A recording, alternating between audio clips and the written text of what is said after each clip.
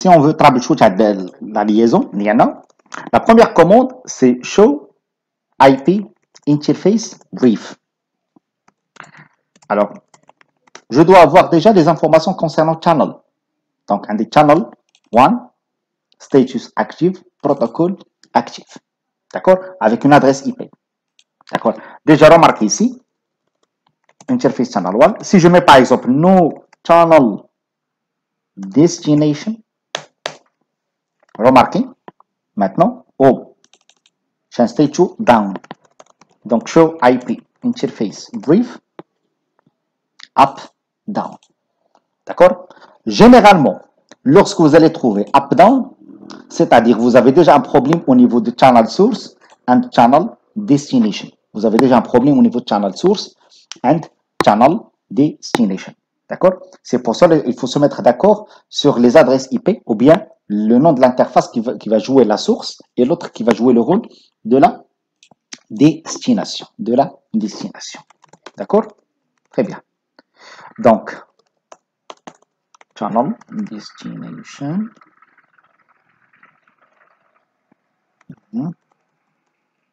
Donc, 100, 1, 0. J'ai un state up. OK, j'ai un state up. OK. New adjacency. Très bien. Alors, je peux par exemple mettre comme ça. No channel source. State down. Très bien.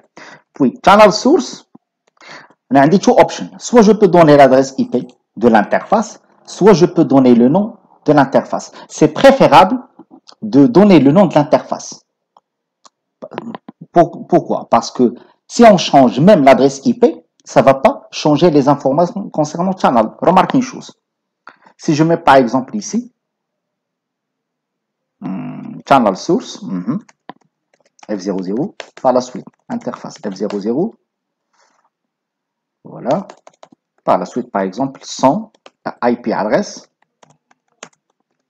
100.1.0.3 ou bien 100.2.0.3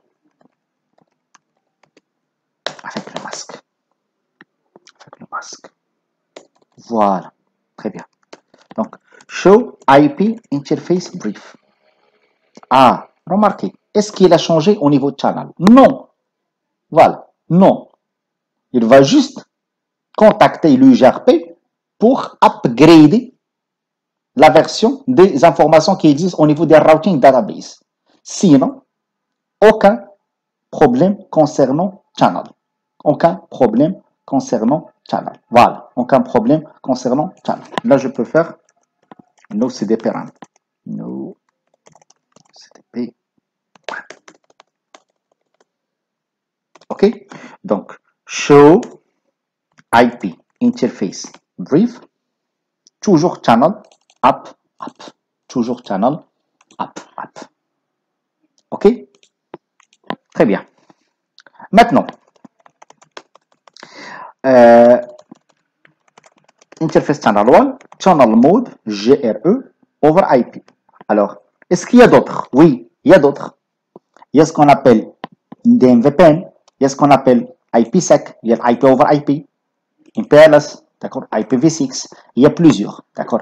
Mais si je choisis GRE, d'accord, je dois indiquer c'est quoi le backbone que je dois traverser. Est-ce que je dois traverser IPv4, Core Network, ou bien IPv6, Core Network, ou bien Multipoint Core Network. Multipoint Core Network. By default encapsulation is GRE. Show interface channel. Point. Donc, default, it is GRE over IP. GRE over IP. D'accord? Très bien. Alors, toujours ici, remarquez, channel source and channel destination. D'accord? Channel source and channel destination. Donc, la même chose ici. Show interface channel 1, channel source and channel destination. OK? Par la suite, qu'est-ce que j'ai ici? J'ai ici les informations concernant le package transmis au package reçu. Lorsque je vais lancer un ping, Alors, automatiquement, je dois vérifier est-ce qu'il passe via channel ou bien non.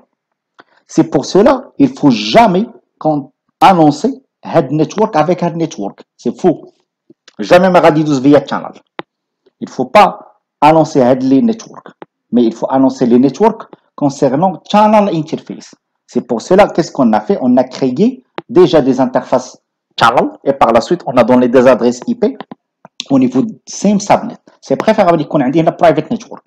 Entre les deux, directly connected interface, c'est préférable au niveau du channel d'Eri qu'on ait un private network. Qu'on ait un private network. Mais qu'il n'y a aucune signification à qu'on ait un public network. Public network. OK? Donc, toujours ici, au niveau de sniffing, je peux vérifier. Il y a des échos replay, écho request, il correspond ici un peu, mais toujours ici, on passe via générique routing encapsulation. Generic routing encapsulation. Il y a un autre protocole qui fait la même chose. Est nommé IP over IP. IP over IP. Donc, GRI vs IP over IP. Donc, GRI over IP vs IP over IP.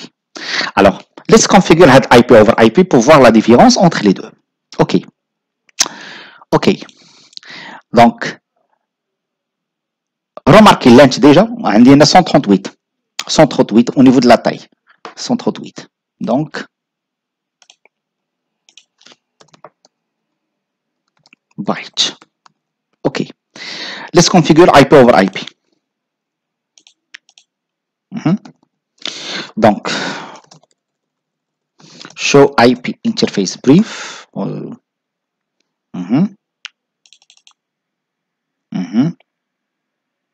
Yes. Donc, 1 minute, just some issue.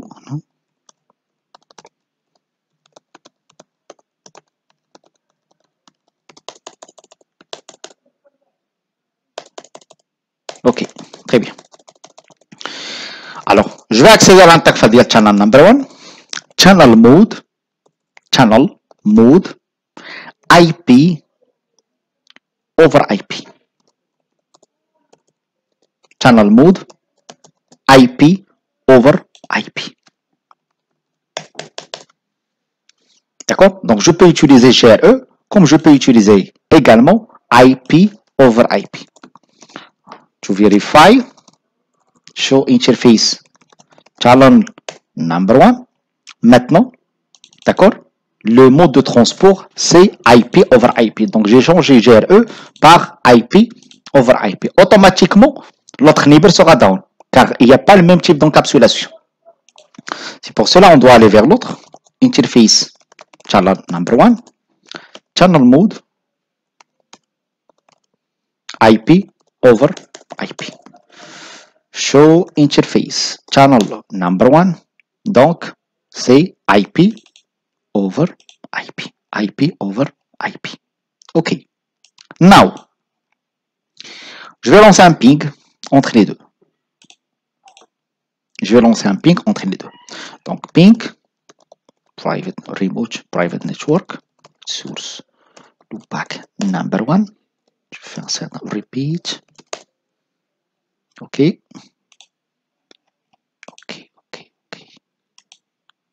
Yes, OK. Yes, OK. Alors, là, il s'agit d'IP over IP. Remarquez qu'est-ce qu'il a fait.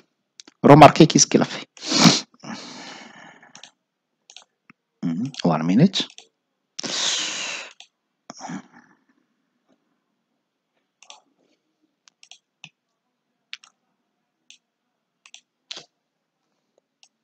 OK.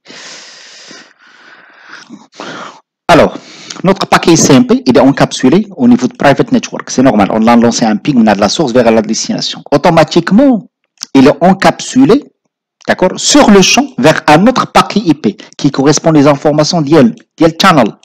Les informations d'IEL channel.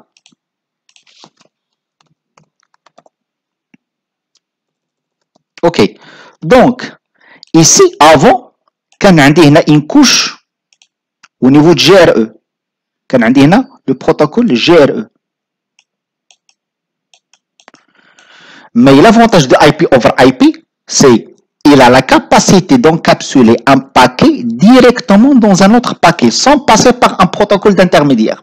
C'est pour cela ici, qu'est-ce qu'on a fait? On a négligé carrément GRE. On n'a pas changé GRE. Ou là, il y a un paquet IP, automatiquement, il passe vers un autre paquet IP pour aller vers le transport. C'est pour cela, qu'est-ce qu'on a gagné ici? On a gagné en termes de bytes. Maintenant, c'est 134. Maintenant, c'est 134.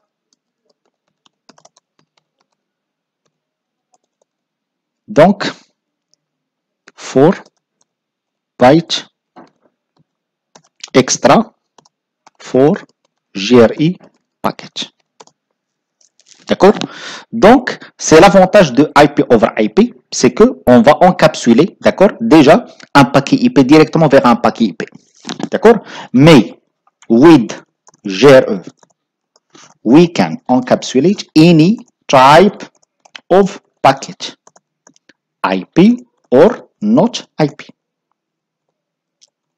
Par contre, IP over IP, we can encapsulate only IP package over IP network. D'accord? Donc, il y a la différence ma les deux, ma GRE ou ma IP over IP. Ma GRE ou ma également IP over IP.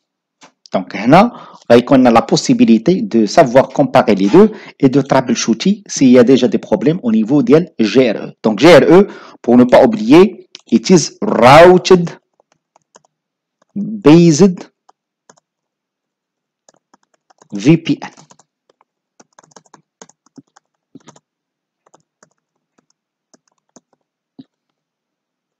Mais pour policy based IPsec channel. IPsec channel. Donc, je fais advantages. Advantages ici, c'est secure.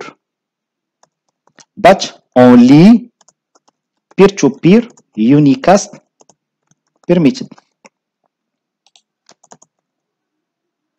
Not secure, but dynamic routing permitted and more scalability.